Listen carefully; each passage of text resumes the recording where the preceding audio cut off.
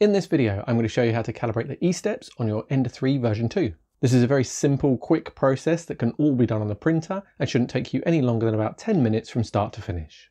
Why do you need to calibrate your E-steps? In basic terms, calibrating your E-steps ensures that the right amount of filament is pushed out or extruded at the right time. The process that I'm about to go through syncs up what the extruder stepper motor is told to do and what it actually does. If your E-steps or extruder calibration is wrong, you'll get either over or under extrusion. This can cause a whole host of complications, so many, including myself, would advise that calibrating your E-steps is one of the first things you should do when trying to improve your print quality. You'll also need to recalibrate E-steps if you change any component on your printer that has anything to do with extruding filament. This can include the extruder stepper motor itself, the motherboard, or even potentially firmware.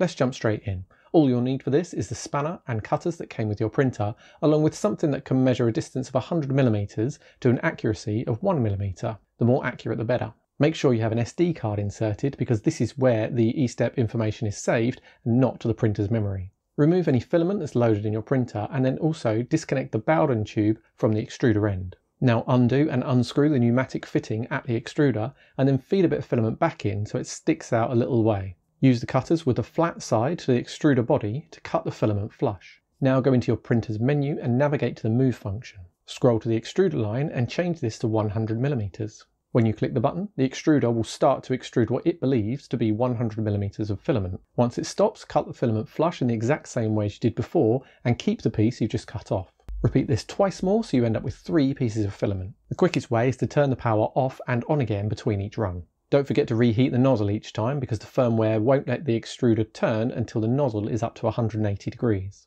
Now take your 3 lengths of filament, measure them all, and then work out an average of the 3. If you're struggling to hold the filament straight, pull it up against the straight edge with one hand. My 3 measurements averaged out at 95.8mm, so my printer was under extruding. If you're enjoying this video, then let me know by hitting like and think about subscribing. I make regular content to help people just like you with 3D printing and other projects. In your printer's menu, navigate to Control, Motion, Transmission Ratio, and note down the figure for Transmission Ratio E. This is your current E-step setting. By default, the Ender 3s are all 93, but yours may be different.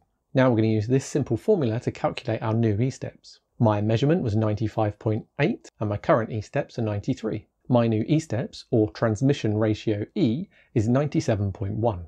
Once you've put in your figure, go back twice and then select Storage Configuration and you will hear a beep. This means that your new E-step figure is saved to your SD card. Extrude another 100mm of filament and measure again. It should now measure 100mm or very close to it. If you like this video, remember to subscribe so you don't miss out on Ender 3 and other 3D printer content.